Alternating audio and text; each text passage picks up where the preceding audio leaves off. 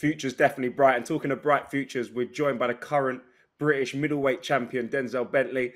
Denzel, listen, we mentioned this earlier, but 3 years ago, you were stacking shelves in Sainsbury's. Now you're heading to the mecca of boxing, Las Vegas. Dream come true, right? Yeah, man. It's what dreams are made of, man. It's just testament to my hard work and obviously my character, because I'm willing to take these sort of risks to get to this position. So, yeah, I'm happy and I'm excited about it. Did you always No believe, doubt. Denzel, you were going to get there? One day you're going to get there. I know you're not there yet. Like, it's still to happen, but you win this fight, you're on top of the world, man. Yeah, no, I did, but everyone has their doubts. You know what I mean? It's like, oh, how good am I? Am I good enough? I ain't been with anyone at them levels, or what do I need to do to show?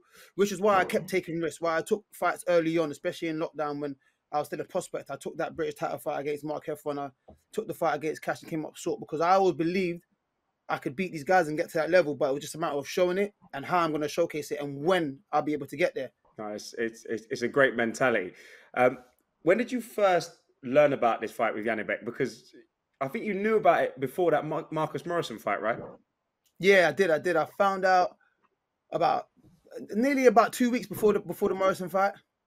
It's a risky fight because you go into that fight thinking, I can't get cut, I can't get injured.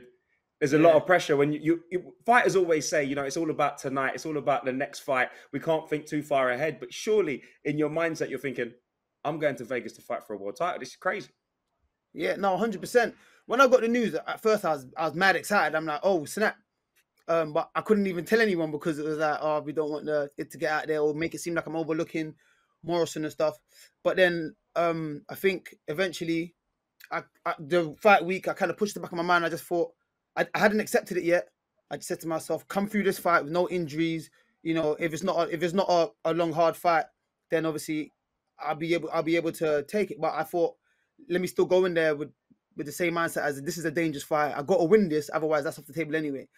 So because I found out a little bit early, I was able to push it back. But if I found out on the week, I think that would have been bothering me a little bit.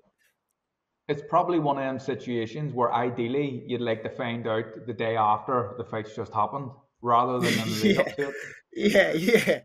Yeah, pretty much. Yeah, I'd rather have found out the day after. But where it was such a quick turnaround, I think it was better that I found out a little bit earlier because it's like I can mentally prepare myself that I'm going straight back into camp rather than hitting me in the shock thinking that I'm done and I've got to get straight back into camp. So I guess, it worked out anyway.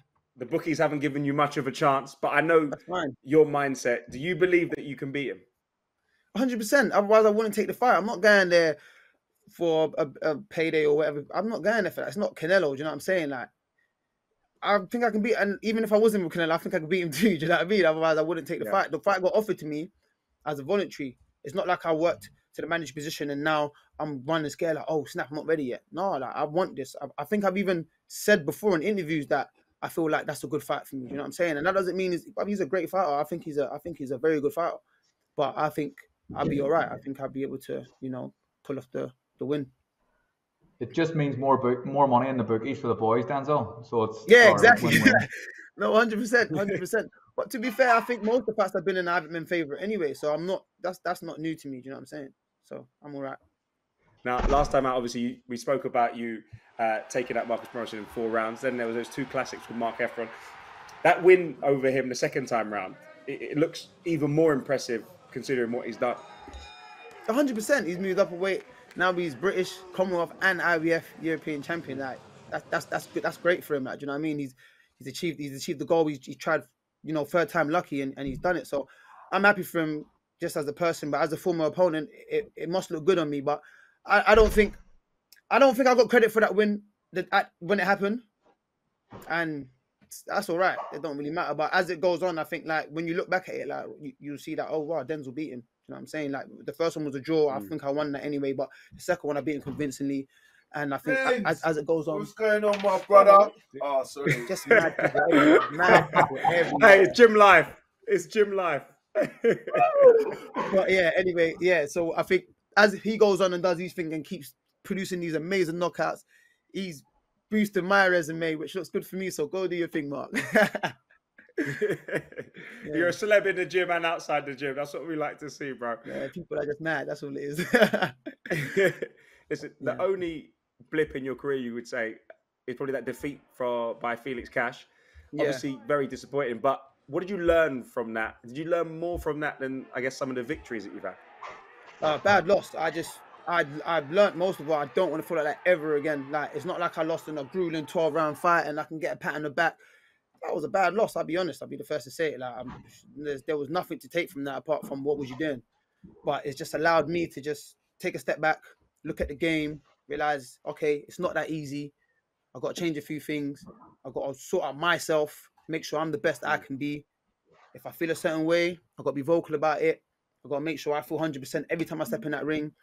I've got to make sure I'm hitting the weight right. So I've got a nutritionist, because before I was just freestyling everything. You know what I'm saying? I picked up a few sessions. I realized I can train more, because there's no way me that at that point felt like I was a world level fighter, as I said in the press conference, should be losing like that to anybody. You know what I mean? So it just made me look at myself and feel like I'm not doing enough. I've got to do more. Not one person can question your bottle or your heart or your desire to go and be great. You know, obviously, Janibek is probably the most avoided fighter around for a reason. But Denzel, thanks so much. Get back to your pals in the gym.